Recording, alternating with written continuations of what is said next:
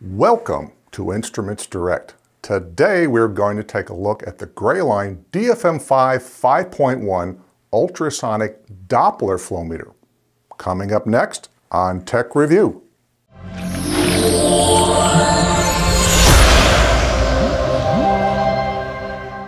Did you know that there are different types of clamp-on ultrasonic flow meters? Well, you picked the right guy to tell you about it. You see, back in 1977, my father and I started a company, Dynasonics, one of the first ultrasonic Doppler flow meter manufacturers in the United States. But that's a story in itself. I tell it during my speaking engagements. Today, we're going to review the Greyline DFM 5.1 dedicated clamp-on ultrasonic Doppler flow meter. Here we go with the Greyline DFM 5.1 Ultrasonic Doppler clamp-on flow meter. I said the word Doppler. There are different types of ultrasonic flow meter in the clamp-on world. There's ultrasonic Doppler and ultrasonic transit time. And the two have two separate applications. And a Doppler flow meter works completely different than an ultrasonic clamp-on flow meter. So what we'll do is we will talk about the Doppler Effect. The Doppler Effect is accredited to a guy by the name of Johann Christian Doppler, a 19th century Austrian physicist. And he wrote the paper, The Doppler Effect. And what we'll do is we'll apply it to a Doppler flow meter today, and then we'll digress here. But generically speaking, as you can see the picture on the right-hand side, we have a sensor that's attached to the outside of the pipe, sending a sound beam, an ultrasonic sound beam, into the pipe. So the way this works, the Doppler meter continuously transmits a high-frequency sound that travels through the pipe wall and into the flowing liquid. Sound is reflected back to the sensor from the suspended solids or bubbles in the fluid. If the fluid is in motion, the echoes return at an altered frequency proportionate to flow velocity. The Doppler flow meter continuously measures its frequency shift to calculate flow. So if we know what the velocity is and we know what the area is, we can calculate volumetric flow, or gallons per minute. But you heard that one secret word I said back there on what it's reflected off of. It's reflected off of suspended solids or bubbles. So this is the big difference from an ultrasonic transit time, which requires no suspended solids. An ultrasonic Doppler flow meter must have suspended solids in the process liquid for it to work.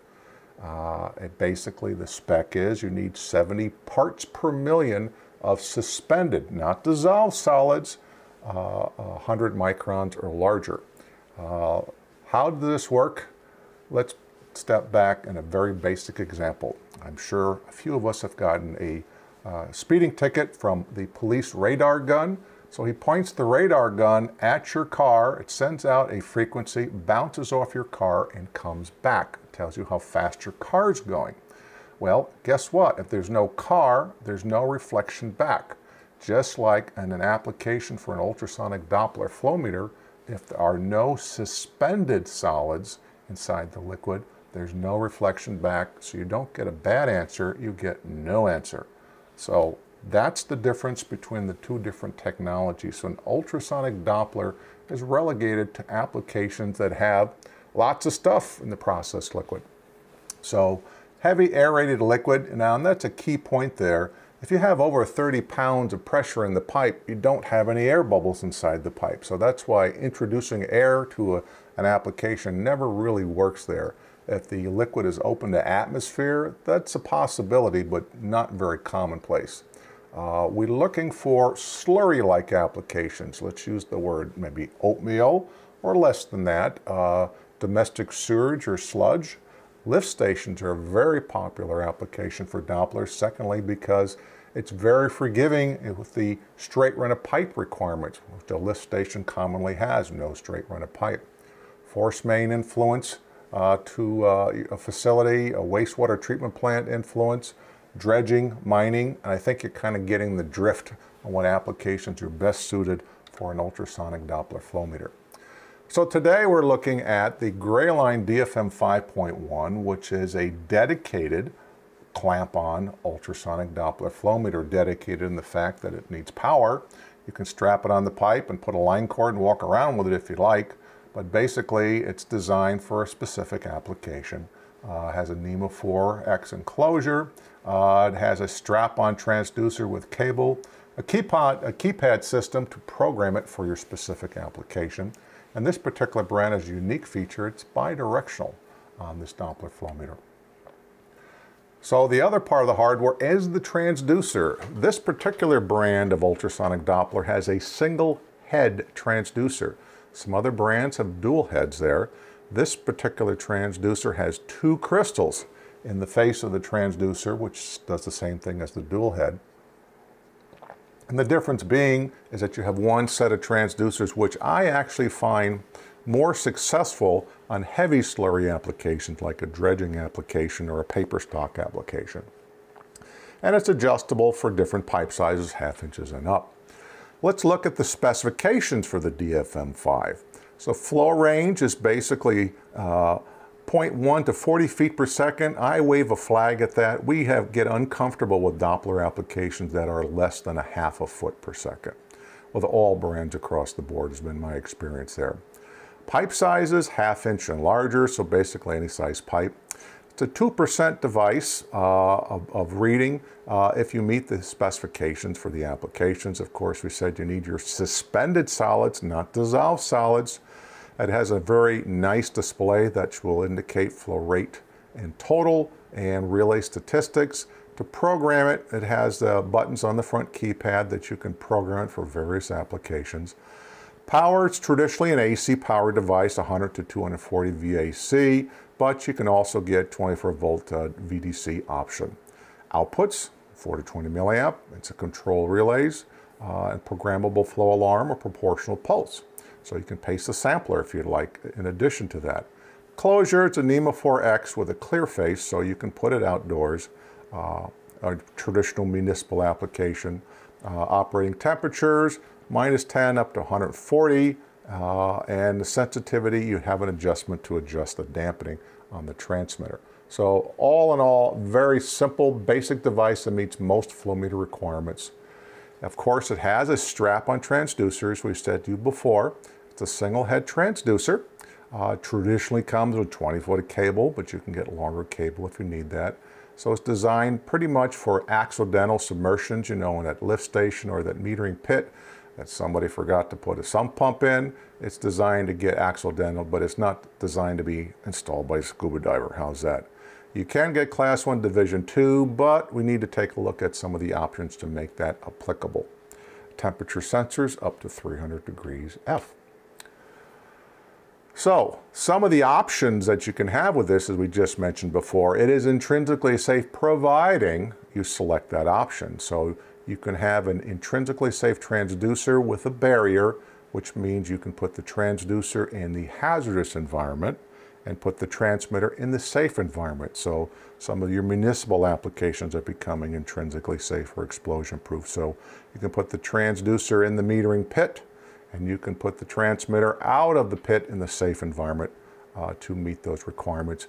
If you had a petrochemical application or a drilling application that you needed to have explosion proof rating, they do also offer a NEMA 7 explosion proof container, which is basically a bomb-proof container that you can keep the transmitter and the transducer in the hazardous environment. For the cold applications, it does have a heater that you can add to the device. And then also, as I said, you can have optional DC power. I said 24 volts, I corrected, it's actually 9 to 32 volts DC. Then it has a really nice data logger function. You can log up to 2 million points and you output with Windows using a software or USB. And pretty user-friendly to basically take a USB drive, you plug it into this dongle cable, and it dumps your data basically onto the flash drive.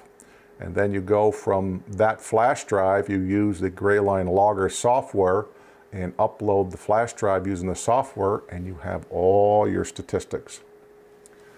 As far as programming the meter, it's a Doppler and not a transit time, so it has very few questions to be asked to program the device. So it's very intuitive. You just go through the menu, but basically you're going to program it for the engineering units that you want to look at, English and GPM. You're going to put in the pipe internal diameter. It doesn't care what the pipe material is. It doesn't care what the pipe OD is. And then you could also have the ability to scale the 4 to 20 and any special options. So a no-brainer, fall out of bed easy to program this Doppler flow meter and any other Doppler flow meter. The transducer, to install a Doppler transducer is very forgiving. So basically you determine your straight run of pipe. Again, it requests in the manual for the 10 to 15 pipe diameters, but if you get into a lift station application, you don't have it.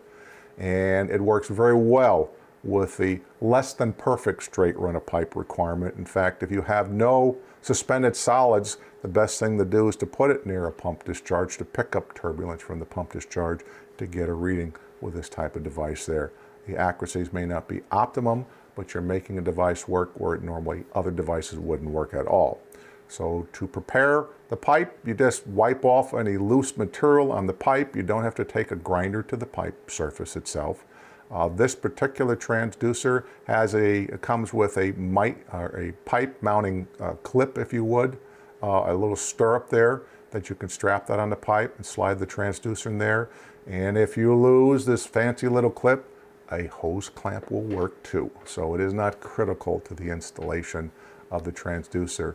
So you apply your acoustic couplant, slab it to the pipe, crank it down, and you're in business. If you have the choice, the best place to install this is not at 12 o'clock or 6 o'clock, but anything on the side to get the average solid content inside the pipe.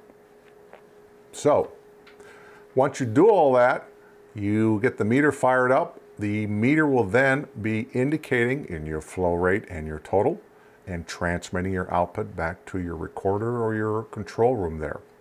This technology, of course, it's dedicated, so it's available for purchase, but we also have a rental program for this particular device, as well as the portable Doppler devices.